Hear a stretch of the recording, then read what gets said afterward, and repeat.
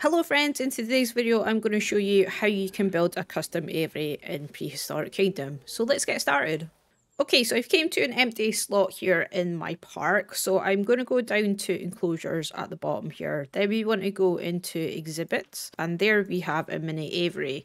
So if you want to pop that down, press Z or X on your keyboard to rotate it. So we'll just pop that down there. Now you can put as much of these down as you possibly want. I'm actually just going to go for the one just now to keep it nice and simple. So when we click on our exhibit box here, down at the bottom, you can see that you can have it with the cage or you can have it without the cage. And because we want it custom, we do want it without the cage. So that's pretty much perfect. If I wanted another one beside this, I can just simply click on it, press Ctrl D on my keyboard, and that will bring me another one up. So I can put one very close next to it if I wanted to, although it does say invalid placement. So there we go. That's as close as I can get them. So that is essentially going to be my area that I can build with. Now your Microraptors will just fly about here as happy as they can be. If we go up to edit group here, we can see that we've got this box selected. So you can either build within a grid or you can just freestyle it.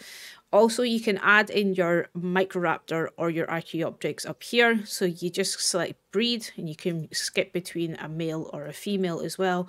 And you can basically just keep on selecting them until you get as much Microraptors and Archaeopteryx as you want. So you can get 10 of these in your habitat. So there we go. And they will just basically happily fly about and do their thing. They're on a bit of a looped animation. They're absolutely fascinating to watch.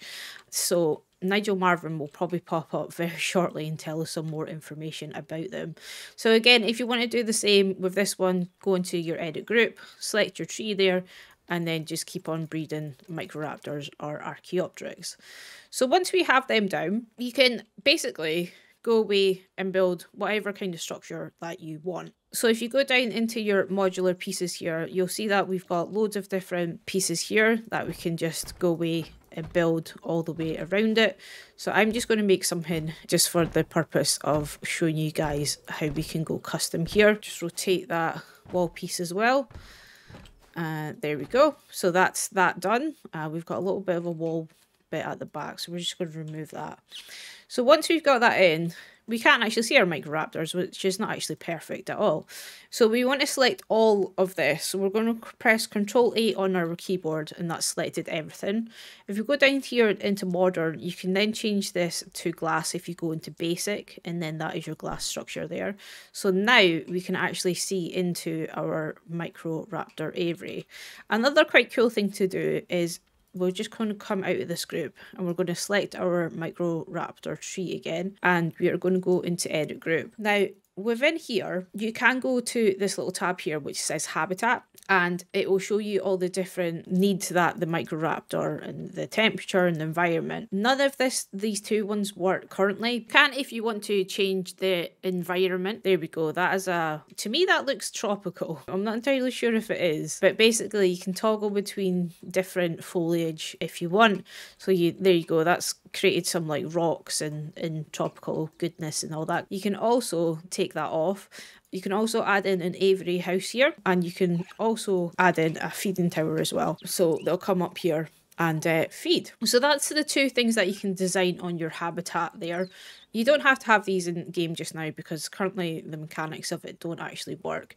So that is one way if you just wanted to pop this down, put that one over there, and say if you wanted to go for the tropical, because it's a lot faster than you placing all of the actual individual things as well. So again, we're going to go to edit group, select on our tree there, and then we're going to go to tropical, and then it's up to you guys if you want to add in the feeding tower and the house as well. So that is looking pretty good to me. You may want to go away and change up the bottom, especially if we're going for a bit of a tropical paradise here. So if you go to your terraforming tool, and then down at the bottom you can click different biomes. So we've got boreal, coastal, temperate, scrubland, wetland, tropical, and then these two are currently not available. So again, you can change your intensity and your size, so that is quite large, and then we can go away and put the grass back in if we want to. So just, oh, we're on snow for some bizarre reason. Hey up. Yeah, there we go. So I'm just going to put my grass back in. It's just the inside that's got the sand. So we'll just quickly do that. There we go. It's not looking too bad. So once we've done that, you probably want to put a roof on this. So again, I'm going to press into my edit group here. If I want to select everything, again, Control A on my keyboard, you can press Control D to duplicate your pieces that you've selected, and you can hold down Shift just to raise that up. So that gives them like quite a decent amount of space to fly in. Now, if you do want to put a roof on this, it's simple. You can go into your roof section and basically just pick whatever you want. So you could go for something as simple as just like a flat roof, or you could go something a little bit more designed, depending on just what your style is. One thing that I find is quite cool is if you go into your structure elements and go down to the bottom, you do have chain link. So if you select our chain link here, and basically we are just wanting to pop this on the top. So if we go to our settings here and it goes to align to surface here, and you'll see that that has now aligned to that surface on this side of the glass. So I'm going to press V on my keyboard, and this will give me my advanced move tool here. And I'm just going to move this up into position. I'm then going to rotate this with my angle snap turned on up to 90 degrees. So that is going to flip over. And then I'm just going to move this into position on the top of my glass there. So there we go. I've got as flat as possible. I'm holding down Control and V to duplicate that and move that along. And then I'm just going to line this up. And then I'm just going to put this all the way over to the other side. Now you can use your stretch tool as well once we do get over to a section that might be a little bit tricky.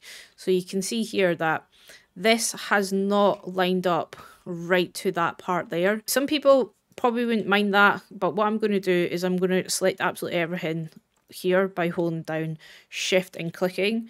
Then I'm going to press V on my keyboard, and then this little toggle here, which is your scale edit.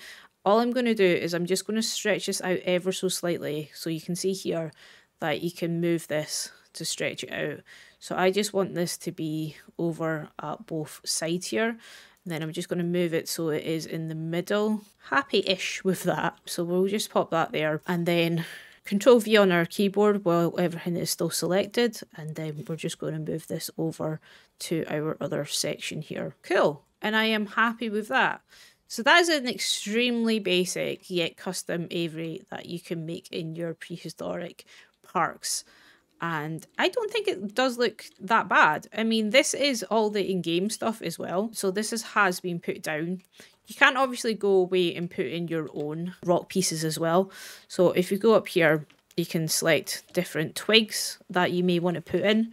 So we'll just put this down on the ground. I do have my align to surface on.